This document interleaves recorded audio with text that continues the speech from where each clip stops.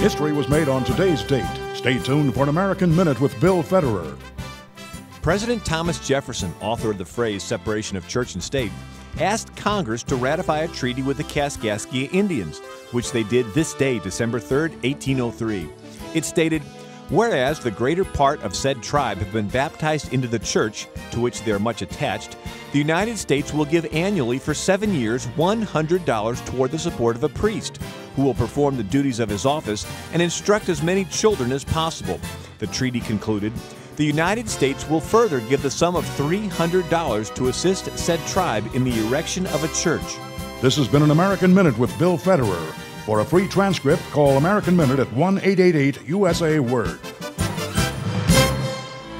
This is Ron Ross with Powerful Seniors. Seniors realize American history is being ignored and erased. The Bible compels us to do something about it. It says, "Teach what you've seen and heard to your children and grandchildren."